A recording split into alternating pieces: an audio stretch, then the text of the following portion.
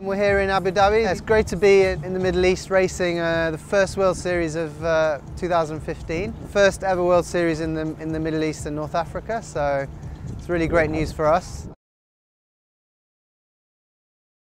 The race is quite late in the day, unusually late. It's at 5 o'clock, so it's going to be try and just chill out really.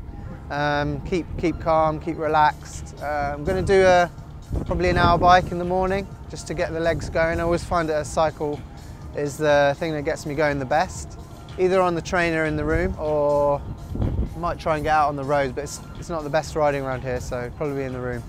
Maybe even a little swim, and I'll be done training by preparation training, not really training, and by about midday, and then just get my last meal in about 1 o'clock, half one.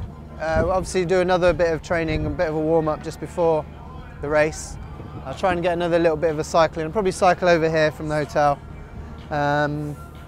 Get in the water, do a lap of the course. So, because it's a sprint, we're going to be wanting to really gunning it at the start, so we want to be really well warmed up. So we're going to do at least an hour of warm-up in total of the three disciplines. So, but yeah, that's basically it, and then we're off at 5. Make sure you pace yourself, try to not go out too hard on the swim. Drink plenty before, but make sure you get a few salts in as well, because people tend to drink a lot and sometimes not get the salts in, and you need the electrolytes and salts to make sure you actually take in the water. It doesn't just flush through your system. And especially with a long distance, make sure you're well fueled. I believe there'll be some racing in the morning, so make sure you eat well in the night before, so that you're well fueled for the morning.